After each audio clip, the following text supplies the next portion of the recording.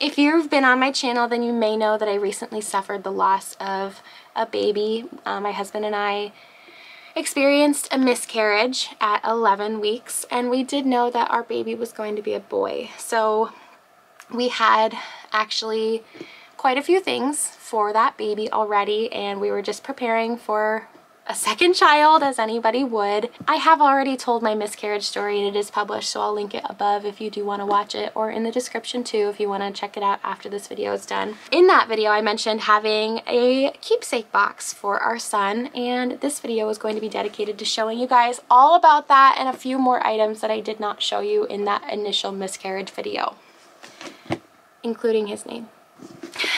So first off, after having the miscarriage and knowing that we had quite a few items for our son and even a couple of ultrasounds, I decided that I wanted to make a box to remember all of those items and to keep them safe. A keepsake. This box is from Target, and everything in this video is going to be linked in the description if I have a link for it, if I know where you can find it. So first, covering my information, the first ultrasound that we have, this is where he actually had a heartbeat. It was a heartbeat of 120, and he was wiggling around. It was lovely. I really enjoyed having this opportunity to see him, and I did it as an early ultrasound because I was on fertility medication. And then we have this other ultrasound from when we lost him. He was measuring up to 7 weeks. I did have a missed miscarriage, so he stopped growing before my body realized that I had miscarried, and then I ended up having a D&C. So those are two things in the box. The next item is this onesie that we had purchased for pictures that we were going to announce that I was pregnant. And while I was pregnant, I just really felt strongly about the song Here Comes the Sun by the Beatles, and I just thought, oh, here comes our son. We found out it was a boy, and I saw this on Etsy and I knew it was perfect. Next would be this little blanket that we were given by the hospital right before my D&C.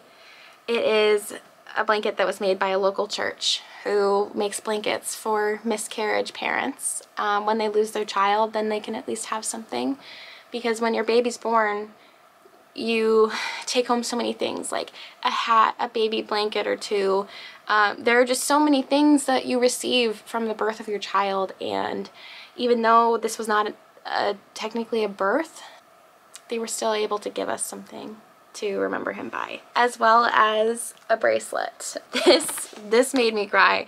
There is a pair of baby feet, and I haven't gotten it out. I just want to keep it nice and safe in that little bag, but there's a prayer on this card, and it came in a little envelope as well. So these are so far what we have in this little keepsake box. Now we do have a couple of papers from the hospital that I will leave private. After the miscarriage, my friend had this beautiful necklace sent to me. It does have an October flower because that is when he was due. And it has a little heart with an H on it, which is his initial. And it says, planted on earth, blooming in heaven. I carry your heart with me. I carry it in my heart. I am never without it anywhere I go. I carried you every second of your life, and I will love you every second of mine. And that is so true. Like, this hit me. I was so touched by this necklace, and I want to wear it, but I want to keep it safe. So I haven't decided when I'll wear it, but I will wear it at some point, and I'll just take it out of the keepsake box anytime I'm ready to wear it. But I want it to stay safe with the rest of his things in the meantime. Next up, I actually was at Target, and these little books were at one of the checkout lines, and I thought to myself, okay, whatever books I find are meant to be. I found my son Oliver, and we didn't know if we were having a boy or a girl at this point, but I ended up finding our son, our little boy's name, and it was Henry. So we would have named him Henry, and 4 pictures to announce that we were pregnant. We also kind of wanted to have something with his name on it, and we ordered this sign. and his name would have been Henry Calvin Flater. There's really no rhyme or reason to why we chose Henry Calvin. Those are just two names that we really love, and we won't be naming any future children with a first name of Henry. Henry Calvin will always remain special to this child, and in this keepsake box we have the information about the burial for our son. Our hospital actually offered a memorial service, and if the parents chose to have their miscarried baby buried with the hospital, then all of the remains for the lost babies actually go together and is buried once a year at one of our local cemeteries. And it's actually the same cemetery that my grandparents are buried at, so it felt really nice to be able to choose that option. And we didn't have any sort of burial plans. I mean, I was only 11 weeks pregnant, and our baby only measured, Henry only measured to be 7 weeks. So he was so small. I mean, there really wasn't going to be much for us to bury. And I didn't want him to be buried by himself. So we did choose the option to have him buried with the rest of the babies that were lost. And we do actually plan on going to that memorial service and burial later this year. Whether I'm pregnant or not, we're gonna go. This is our son, Henry. So yeah, I really just wanted to show you guys what all was in this basket, and I hope that it helps you if you're in the same situation as me and trying to find a way to grieve.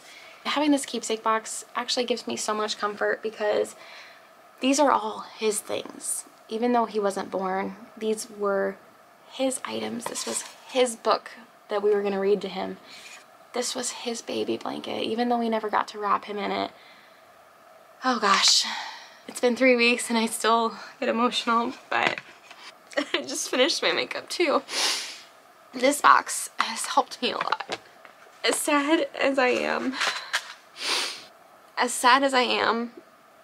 I know that he's still with me. He'll always be with me. Thanks for listening and watching me cry a little bit. Something else I did for Henry was I got a tattoo. Yes, it is a butterfly with a heart, and I did it because ever since the miscarriage, I have seen butterflies everywhere. Not literally flying outside because it is too cold still for butterflies to be out, but everywhere on my phone, pictures, I see them printed places. They're all over the place, and it felt perfect because I was already thinking about getting a butterfly tattoo, but I was like, oh, I don't want a butterfly tattoo. Not that there's anything wrong with them. Clearly I ended up getting it, but I wanted something that was very significant to him, and I just didn't know yet what that could be. But after seeing so many butterflies over the last few weeks, I did get the butterfly tattoo, and now I will always have him with me. And I did not intend for this video to be as emotional as it ended up being, but I want to show you guys, because if any of you are in the same situation as me, or